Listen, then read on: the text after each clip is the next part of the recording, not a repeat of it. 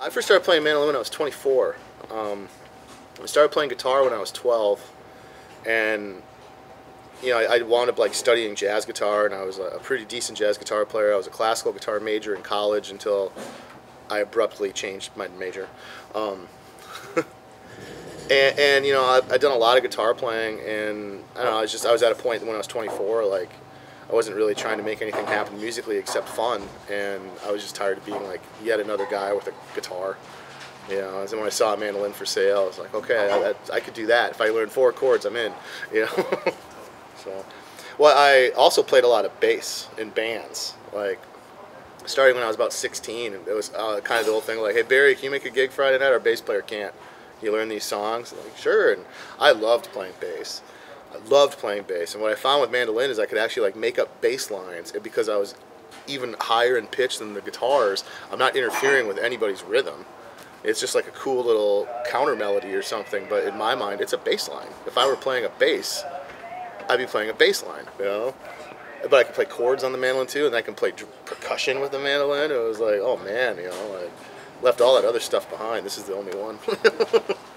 You know, like I like to listen to a lot of, classic rock. I like to listen to jazz. I like to listen to classical music. I like to listen to bluegrass. I like to listen to lots of stuff, but I tend to be sort of narrow and deep when I do it. Like right now, I'm back on a Grateful Dead phase, so it's like pretty much all I'm really listening to. But 4 months ago, I wasn't listening to any Grateful Dead, and I was pretty much only listening to jazz. And it's, you know, and I kind of have to do that. It's really hard for me to like sit there and like be leaping around all over. So you know, every 6 months, I sort of like reset it onto something else.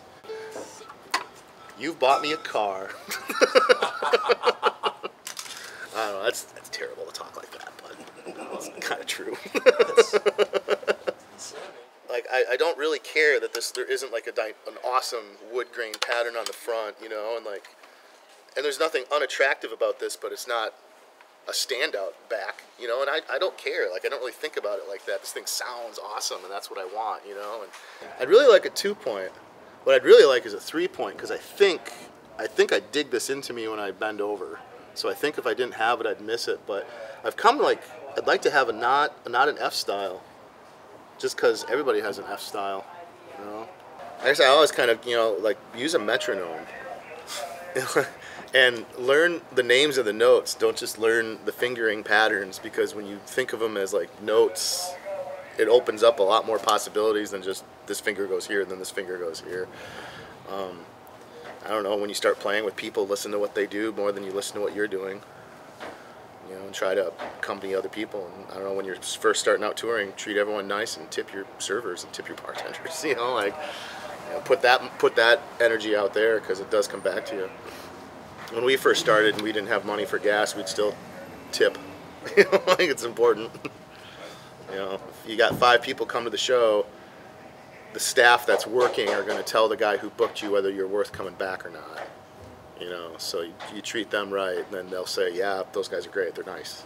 You know, like, they're nice, they're good to work with, they work hard, we should invite them back.